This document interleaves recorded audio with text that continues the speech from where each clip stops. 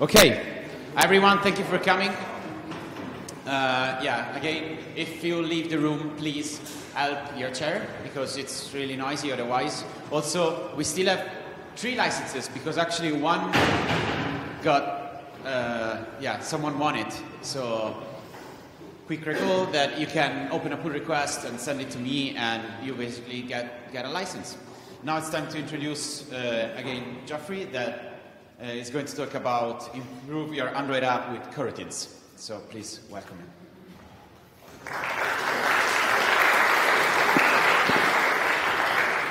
So hello again for some of you. Do you hear me correctly? Okay, good. So I'll talk to you about Koltinx Coroutines again. So once more, I'm a Video Lab member and I work at Video Labs, which is a company dedicated to have people full-time on VLC development. I doing the VLC Android adaptation.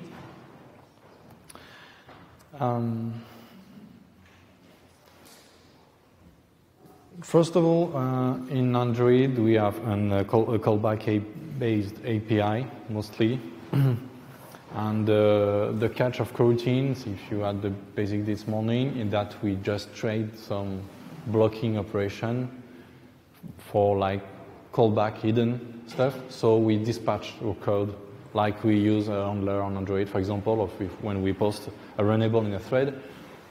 So the functions are not a call stack anymore.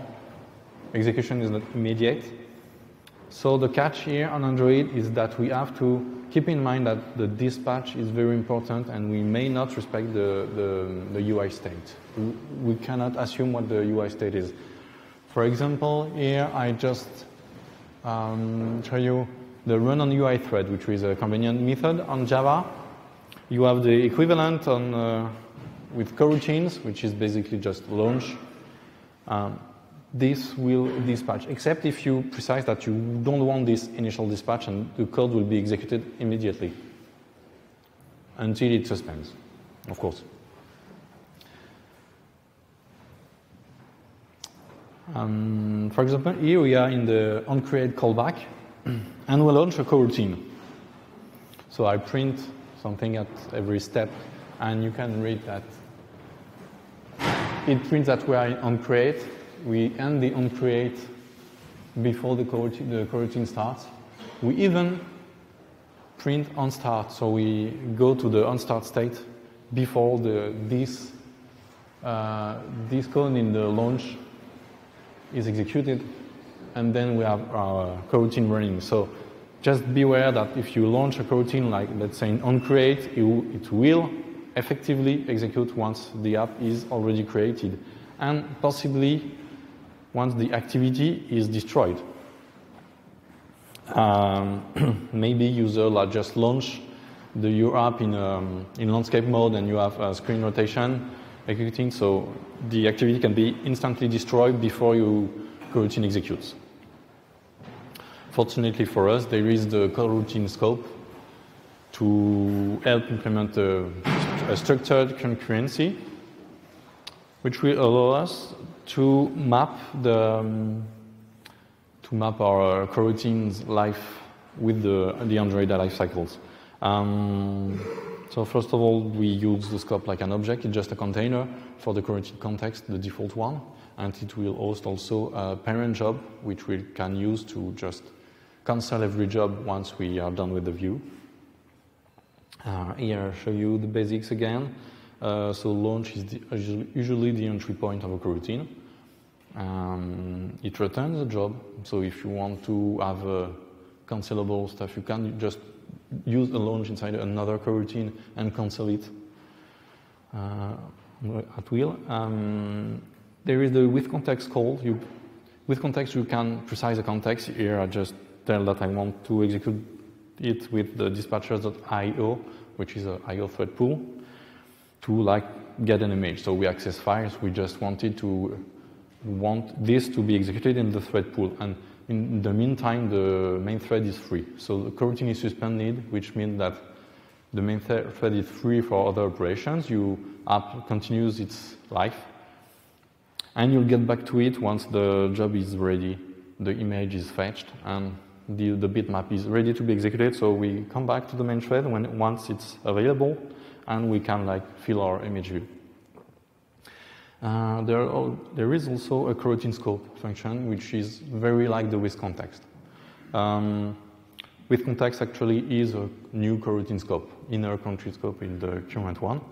And the coroutine scope awaits for all its children to be over. So in this example, I used the async call to launch 2 parallel jobs and use the result as soon as both have completed. And this coroutine scope call is just suspending until all operations are over. Exactly like with context, because this is, again, the same thing. With context has some shortcuts if we already are in the correct context.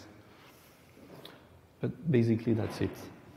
So the most convenient thing here is the coroutine scope matching our lifecycle, and Android X, especially the KTX extension, now provide useful extension function. We have a ready-to-use lifecycle scope in activity now. We just have to use it. It will initiate a coroutine scope, and this scope will be cancelled when the activity is destroyed. So for any coroutine job you have to do, just use this scope, and it will do this creation and cancellation for you. So in this launch, for example, I'm sure this code will be executed once the activity is still alive. If I fetch a file in the background thread and I come back when the activity is dead, is destroyed, this coroutine won't resume. So the file has been fetched, but we won't use it. It just will be dropped. We don't come back in the main thread if the scope is cancelled. There is the equivalent for view model, which is much more useful because usually you want to execute your coroutine in view models. It survives the screen rotation, for example. So it's recommended to use it. This is view model scope. Very same thing. Once the view model is cleared, the scope is cancelled. All your jobs are cancelled, and you don't have to, if you implemented it correctly, this is automagic.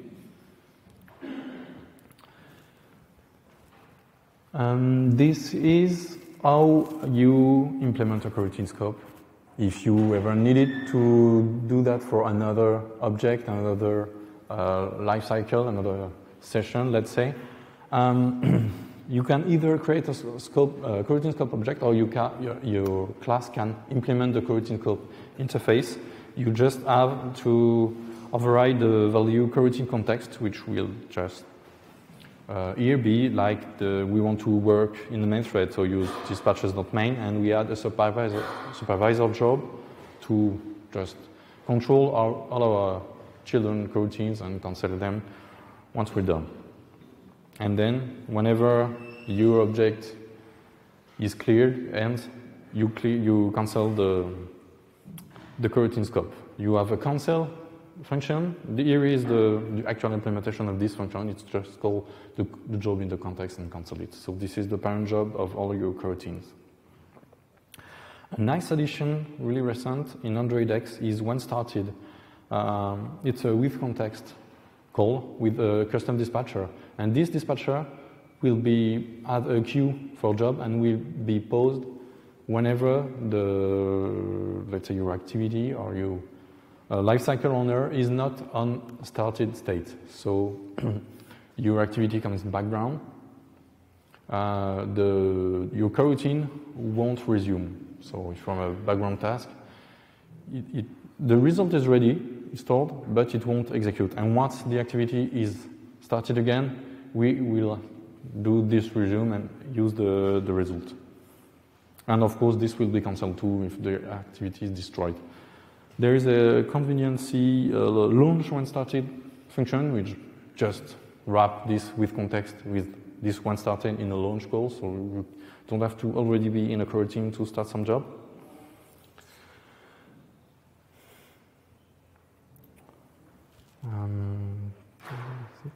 And today, most of the libraries support suspend function. I showed a retrofit example this morning. You can now just define your retrofit function as suspend, and you have the correct result.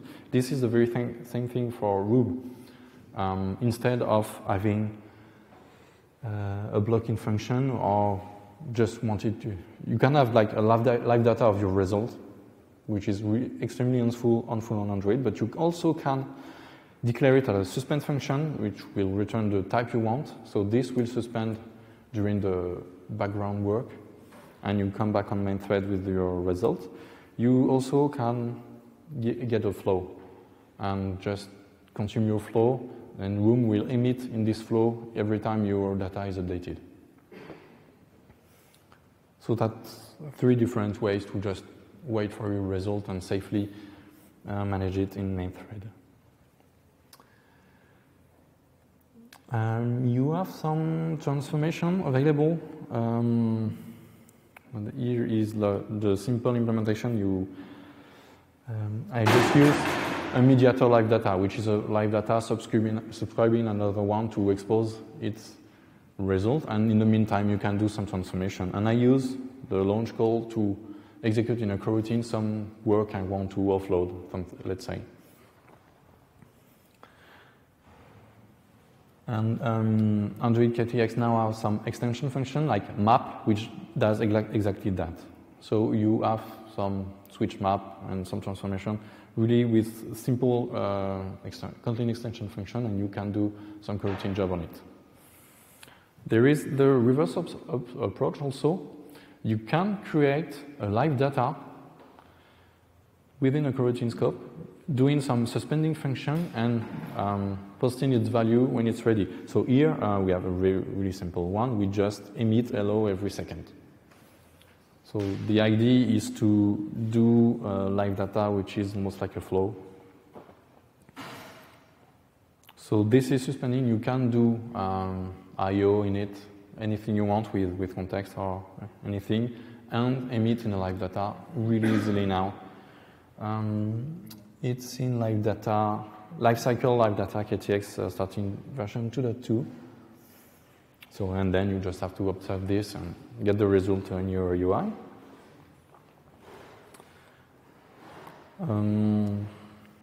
Now for a complete different use case.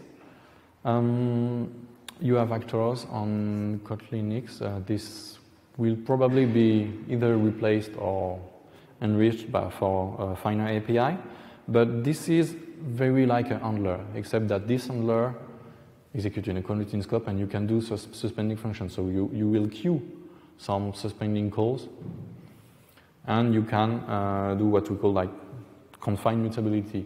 So here I do some like modification and deletion, and also read access on my data set. So if I do all of this through my actor, I am guaranteed that all operations will execute one after the other. So I never have any concurrent access on it, so I don't need any lock. I don't need to block any thread. It'll just be queued. And to use it, here I offer to the thread. So it's completely async. It doesn't suspend, you just offer, and in my case I chose unlimited capacity, so the offer will always accept until this actor is closed. And this actor will automatically close once the lifecycle is cancelled also. So always the same idea with structured concurrency. So this actor will live as long as the current coroutine scope.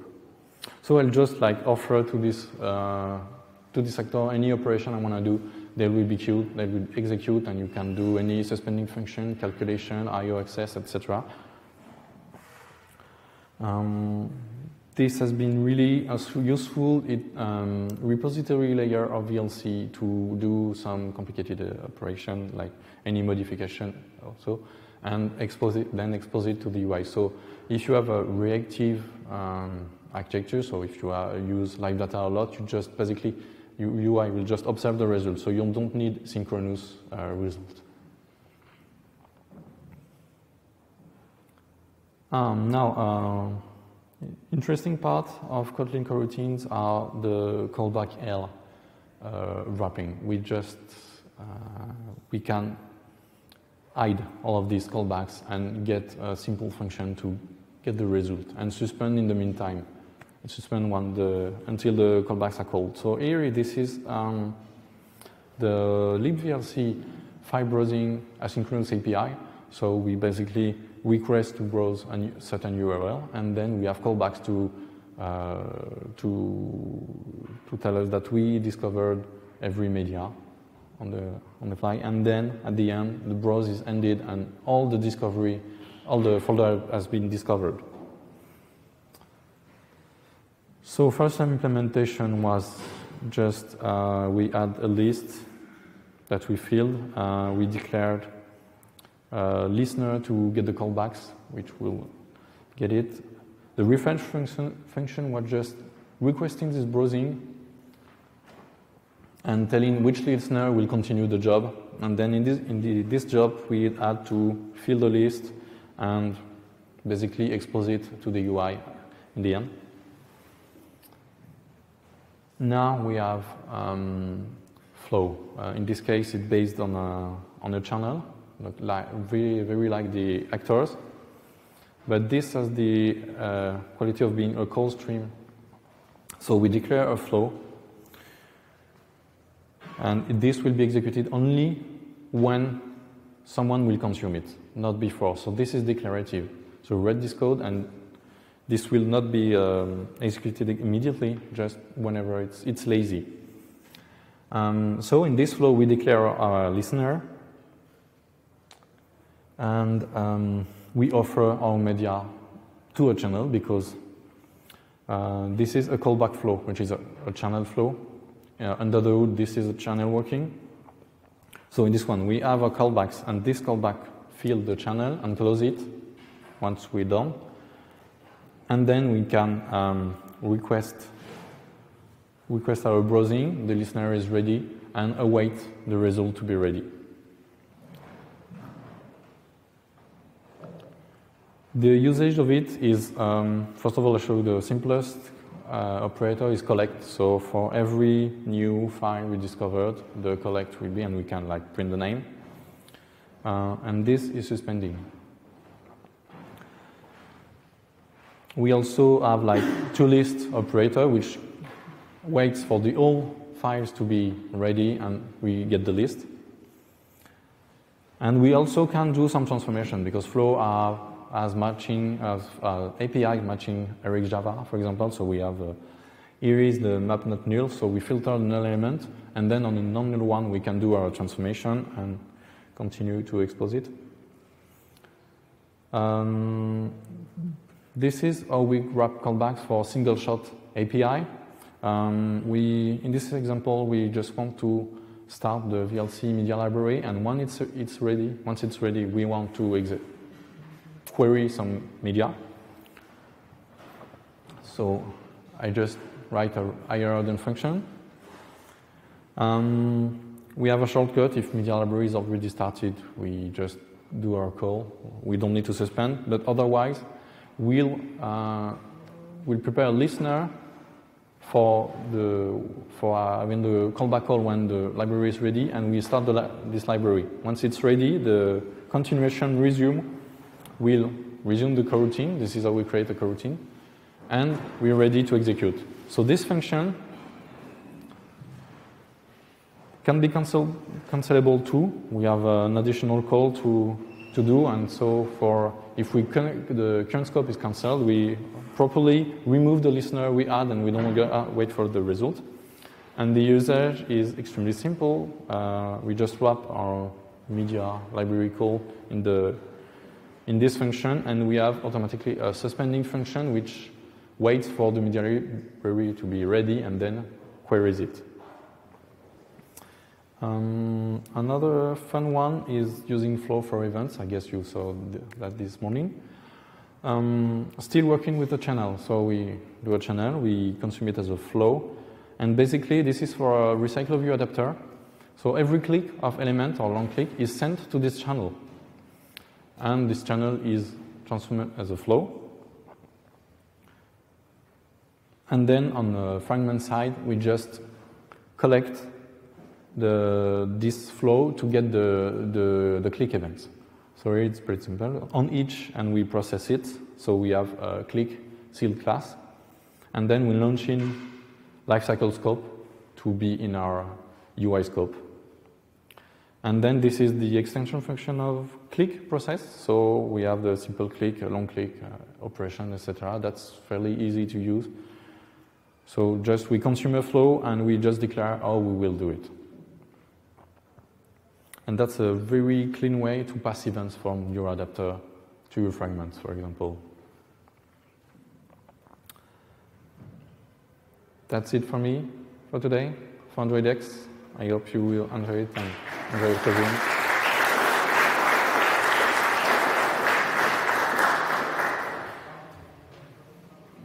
Any question? Are there questions?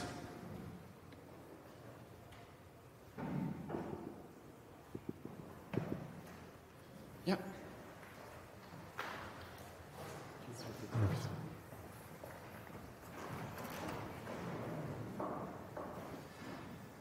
We're starting a new Android project, and we are currently having problems with the debugging.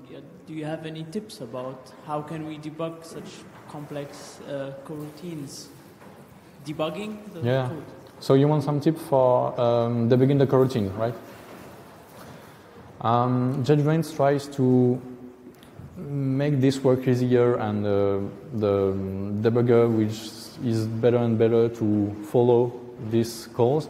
The stack trace are more respectful of the real call stack now, in most cases.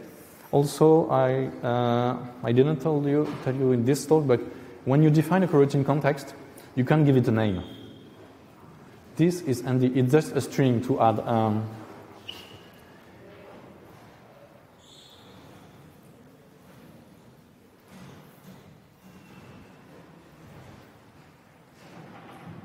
I don't have any example, but let's say in the with context, you say you have the dispatcher.io. You can just add the plus operator and you pass it a string. And this is the name of your coroutine. Yeah, that's it.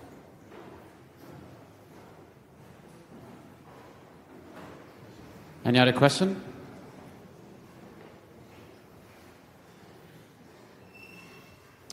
Thank you very much. Thank you.